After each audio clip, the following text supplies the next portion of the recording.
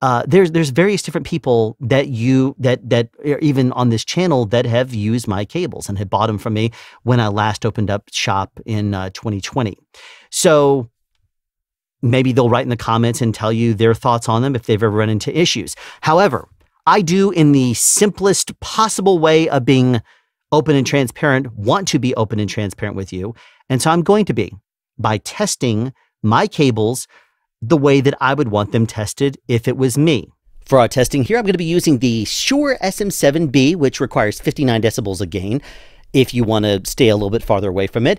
And if you want to hit good levels on it on something like a Sound Devices Mix Pre 6, which is where it's being recorded. Now, keep in mind here, there is 59 decibels of gain right here. So if I were to unplug this, or even if I left it plugged in here, it is adding a lot of gain. So if there's anything there, you should be able to hear it.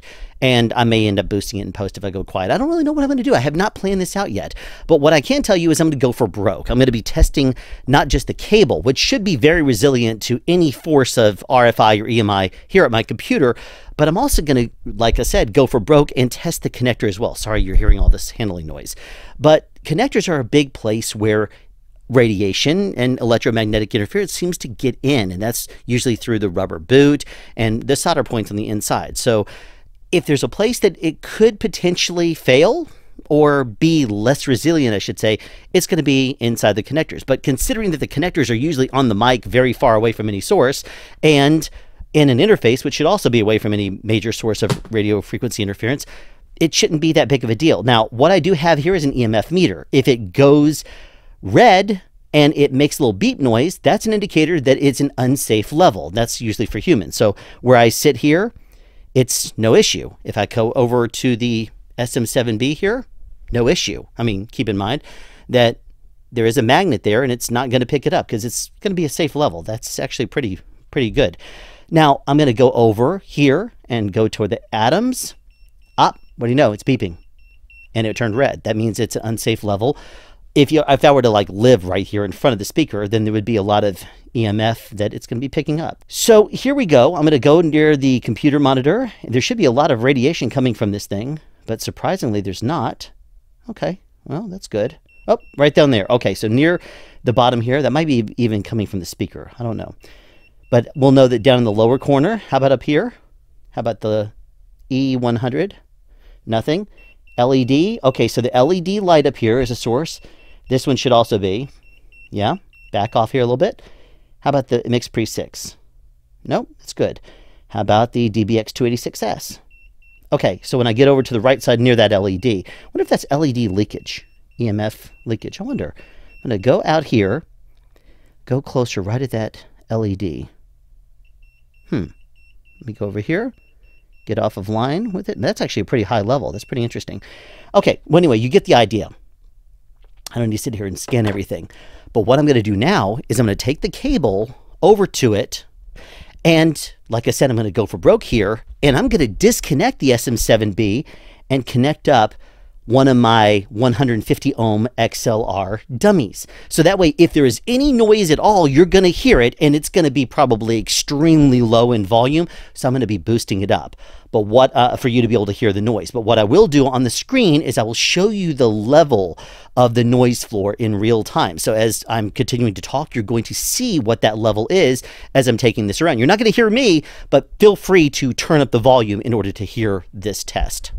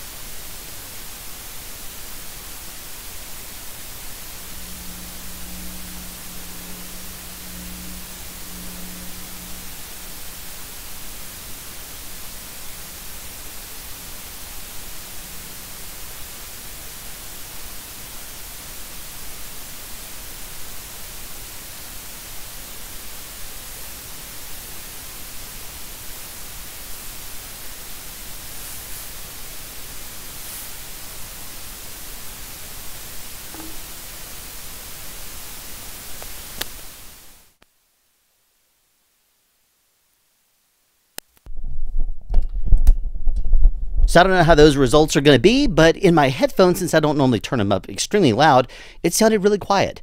But there's one more test I'm going to do. If you watch my video about my upgrade to the Atom Audio A7X in the Sub 8, then you'll know that underneath my desk was supposed to be cleaned up by now, but I just haven't gotten around to it because life has gotten in the way. But there's wall warts over here. There's a couple of, AC/DC converters, a bunch of hard drives. I mean, this is wall wart city. I don't know if you can actually see that. I'm going to shine the light on it for a second, but there's a whole bunch of wall warts in this thing. I'll try to zoom in on it in post and let you see it. And there's a USB hub, cables going everywhere, all kinds of things, including this weird, other thing right here, which is a hub.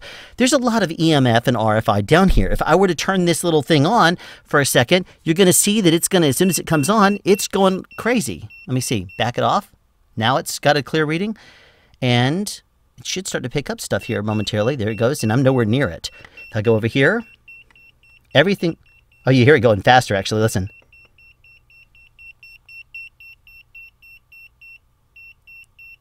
Slow.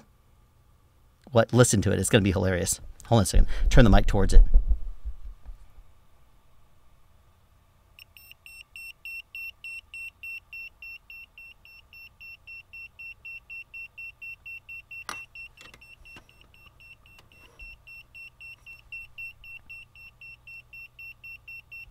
Okay, so right over there near that power... Oh, geez, those levels were high. Awesome. Well, that's going to be good for our test, isn't it?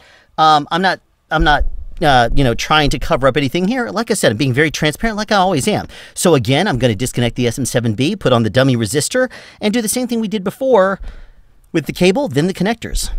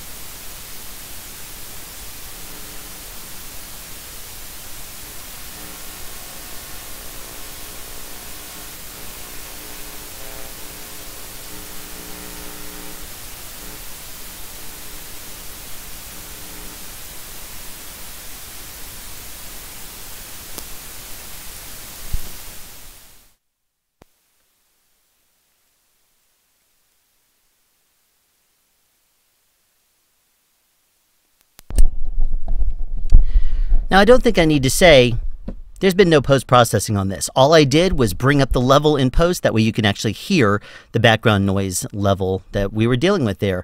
But there you go. Complete transparency and me taking it over some very high EMI and RFI emitting gear. Have a question you'd like answered or want to add something? Be sure to write it in the comment section down below. You can also make a suggestion for future topics of discussion. Again, comment section down below, or you can email me at soundspeeds@yahoo.com. Be sure to subscribe and turn on notifications so you won't miss out on future sound advice.